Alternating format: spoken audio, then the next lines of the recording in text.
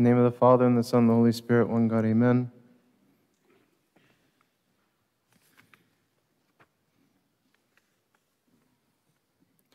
The four Gospels of the holy month of Kiek all come from the first chapter of the Gospel of St. Luke. And maybe more so than any other time of the year, except perhaps for the holy fast of Lent, we pay very special attention to these four Gospels. We know what comes next after the Gospel next Sunday, which will be the Gospel of the birth of St. John. And then the week, or a little bit less than a week, we'll read the Gospel of the Nativity. And we know these Gospels in succession in order. The Gospel that's going to come after the Gospel of the feast, we probably do not know it.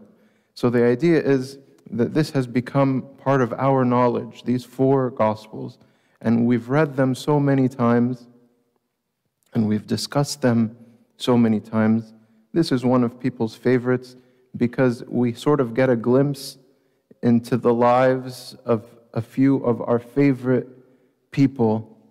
The Virgin St. Mary, from when we first heard about her as our Holy Mother, there is a tie and a connection to her that we have as humans. We look at her as our mother, and we watch her, even in her young age, be an example for us about how to live and how to be. And one of the great examples that St. Mary put forth, and sometimes the thing we sometimes overlook in her life, is that when she heard that her cousin Elizabeth was going to have a child in her old age, the Archangel Gabriel told her this news, as he told her also her own special news, that she will bring forth a son and shall call his name Jesus, and he would be great and will be called the Son of God. When she heard that also St. Elizabeth was also having a child, she did sort of the opposite of what she should have done if she was thinking in a very worldly matter, because for her, her life was in danger. And we don't realize this because we sort of were in modern times and we don't realize. But if anyone would have known that she was pregnant before she was married, that could have been a chance for her to be killed. And so the normal thing to do would have been to just stay home in hiding until the time comes, even if she had faith that the Lord would settle all the matters moving forward. She probably, and what I probably would have done, is to stay home and stay out of trouble. But she, being full of the Holy Spirit and truly acting as if the Lord Christ Jesus, the Savior of the world, actually dwells in her, which of course he was, she instead thought about her cousin Elizabeth and wished to be there for her, to help her in her last trimester of the birth of St. John. And even the Gospel says at the end that she stayed there only 3 months. She didn't stay long after the birth of St. John, perhaps didn't even attend the birth, but stayed there for the most important part, which is to serve her elderly kinsman and to be with her during this difficult time. As any mother and even father would know, that third trimester is very difficult for even the most fit person. And so Taban, someone that's in their old age, it would have been very hard. She didn't deny herself the chance for service.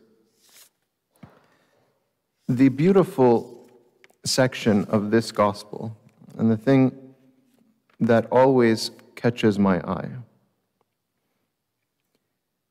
is the greeting of St. Elizabeth when she first saw St. Mary. The gospel says, and Elizabeth was filled with the Holy Spirit. Then she spoke out with a loud voice and said, with a loud voice, meaning that she wasn't just talking and like greeting someone at her door. She was making a proclamation about this great moment that was happening in the world that would change the course of history forever.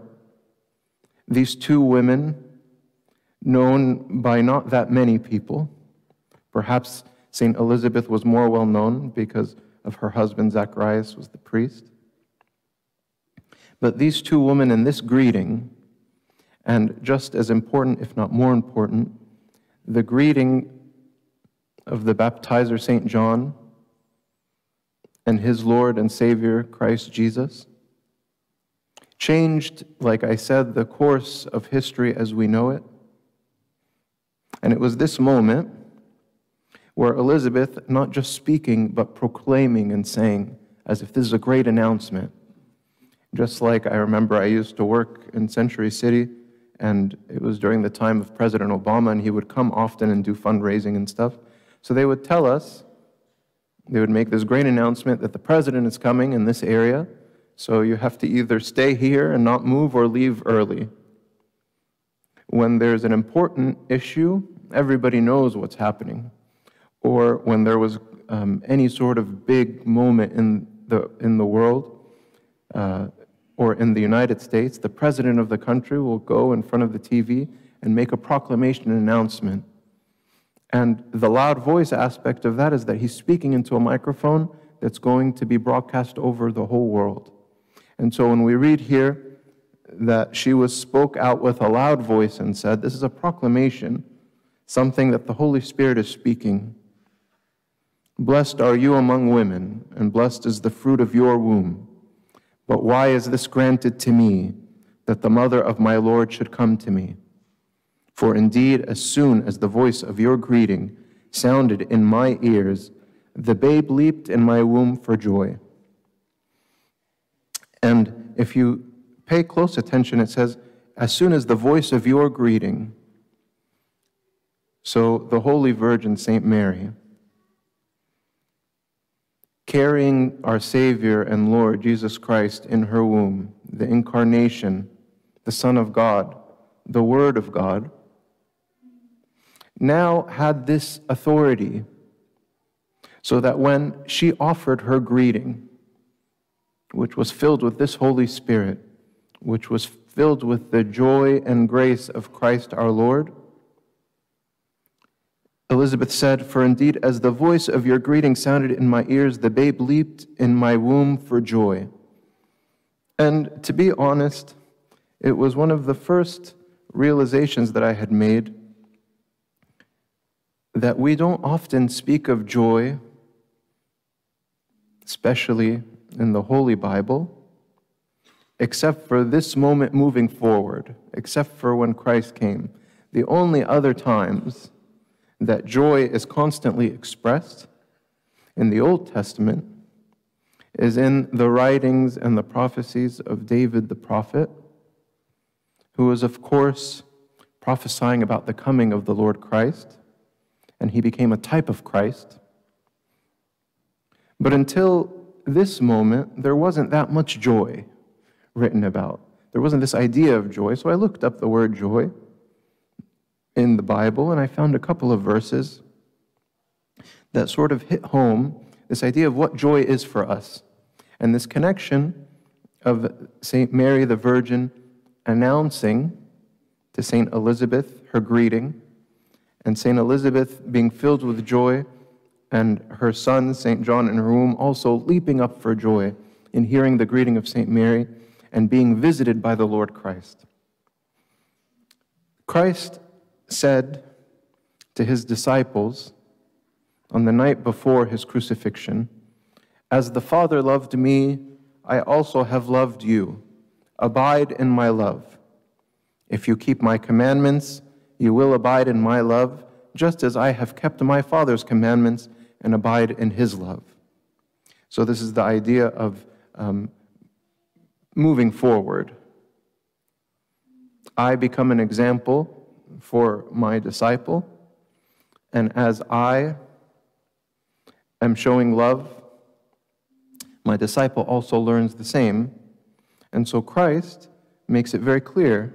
He says, if you keep my commandments, you will abide in my love. And I'm not just leaving it to you as that. I'm telling you, I first did it, just as I have kept my Father's commandments and abide in his love. The example and the teaching of how we connect to God. And then the next verse. These things I have spoken to you, that my joy may remain in you, and that your joy may be full. And so it's a confirmation of this idea that who brings us joy but Christ our Savior.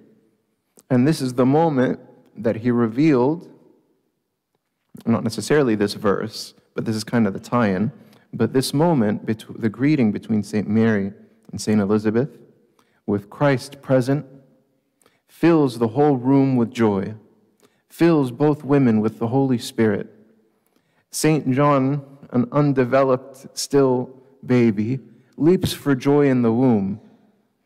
Christ, still probably just a small seed, a speck in the womb of St. Mary, makes such a huge difference. And then you read later on him explain, I love my Father and my Father loves me. I keep his commandments, so you also keep his commandments. Why? So that you can keep your joy that you have because I'm here with you, because I'm only going to be here for a little while. If you keep my commandments and you do as I have said, your joy stays in you and your joy may be full. It's a reminder for us, obviously, that the joy of our Lord Christ is inescapable if we're constantly living and entrenched in his commandments, blessed by his presence in everything that we do, filled with his Spirit in everywhere we go, focused on his words in everything that we see and we read. When this happens and we're connected to the Lord Christ, he fills us with his joy, and it's inescapable. And it doesn't go anywhere, and it doesn't leave us. St. Peter, later on, also speaks of this joy that we have in Christ. In his epistle, the first epistle, chapter 1, verse 8, he says, whom having not seen you love, referring again to Christ, though now you do not see him, yet believing, you rejoice with joy inexpressible and full of glory. And we read in this idea of faith connecting us to the joy of Christ. And that the faith that we have keeps us focused on the gifts that he provides to us. St. Mary, when she heard from Archangel Gabriel that St. Elizabeth was pregnant in the 6th month, and she heard that she herself would have a son, she believed with her whole heart and said, let it be to me according to your word. This idea of her believing without the physical aspect of what needs to happen in order for anyone to have a child is a matter of faith indescribable. For her to risk her life, even if she didn't know for sure that she would have a child, the rumors that would be surrounding her, for her to go visit her cousin Elizabeth, to trust the angel that Elizabeth also is having a child, and to put all her faith and trust in the Lord. You see what St. Peter is speaking of, whom having not seen you love. So he's telling us, you can also capture this faith of our Mother, the Virgin St. Mary, when she believed with her whole heart the words that she had heard. We can also have the same faith. And St. Peter also gives us credit, because he says at first, whom having not seen, you love. Though you know now you do not see him, yet believing you rejoice with joy inexpressible and full of glory. This is the joy of Christ that we find through faith, not just in his presence, but also through faith. Joy also is connected to us in our interactions with the Lord. Joy comes to us through faith and acting on our faith. And when we ask him of things and we receive him, we experience that joy again. We experience the coming of Christ. We experience his presence in our lives.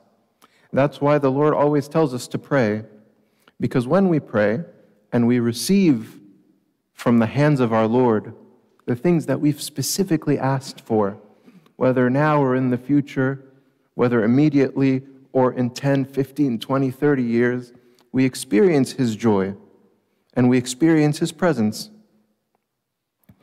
St. John speaks of this when he writes the words of Christ again to his disciples, and he says, this is Christ speaking, "Until now you have asked nothing in my name. Ask and you will receive, that your joy may be full." So the presence of Christ brings us joy. Our faith in Christ brings us joy. And using our faith, our prayers in faith, asking in his name, we even end the Lord's Prayer by saying, "In Christ Jesus our Lord." We end every prayer in his name to follow this commandment that he gave to us, so that we can receive an answer to our prayers, which equals what? That our joy may be full. The last thing, this joy that's been expressed here is something that we all desire and all want. And sometimes we misunderstand joy and how we receive it.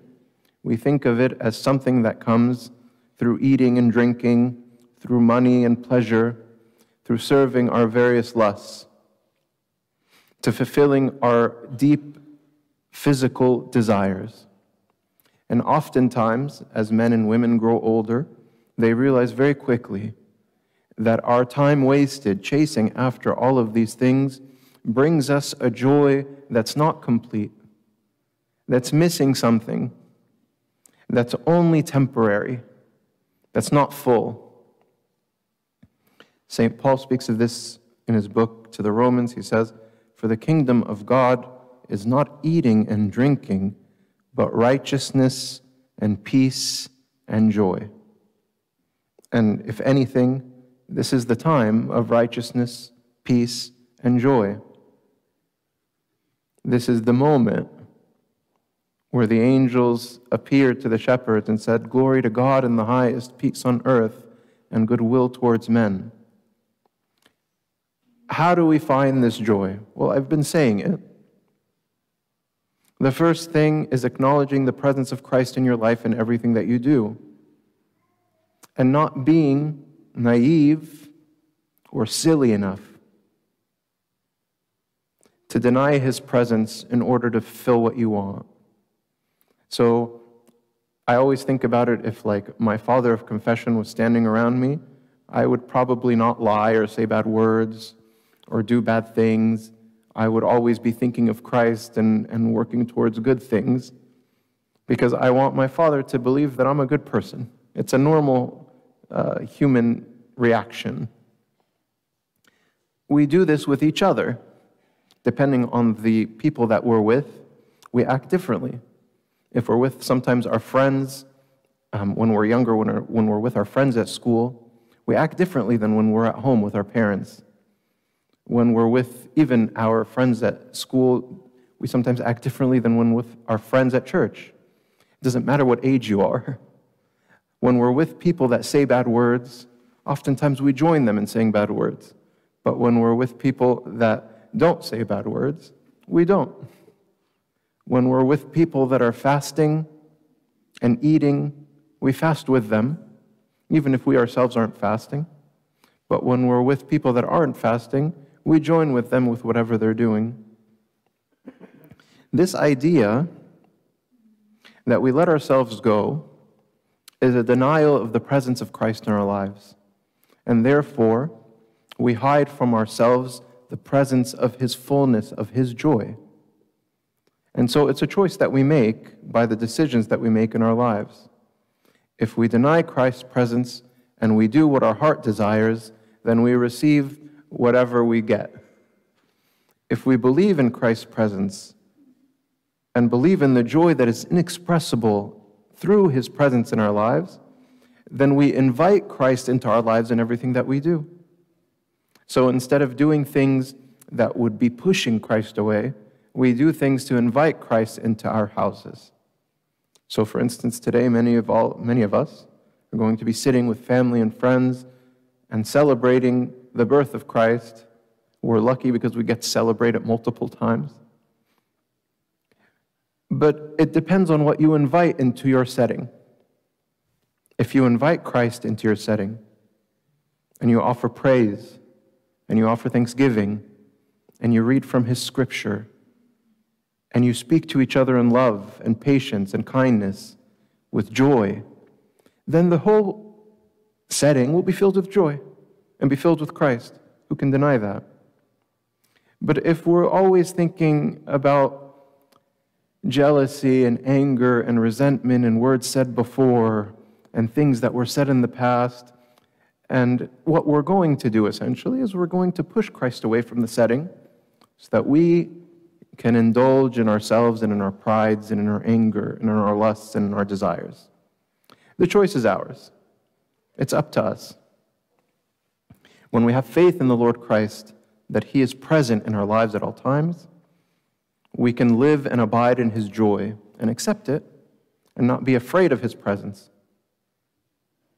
This requires a great change in our lives so that instead of always looking towards what I need, I look towards inviting Christ into everything that I'm doing.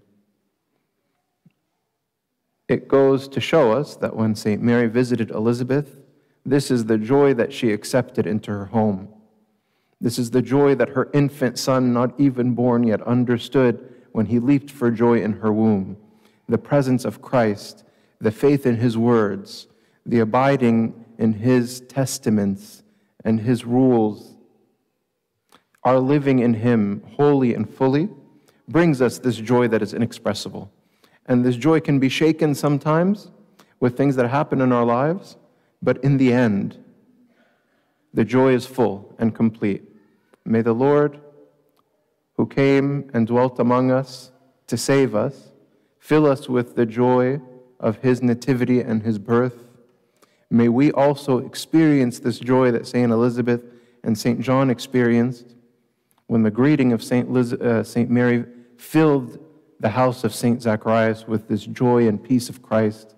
May Christ always be allowed into your heart and into your homes, and glory be to our God forever. نرفعك باستحقاق مع الإصابات نسيبتك قائل مباركة أنت في النساء ومباركة هي ثمر بطنك من أجل هذا نمجدك كوالدة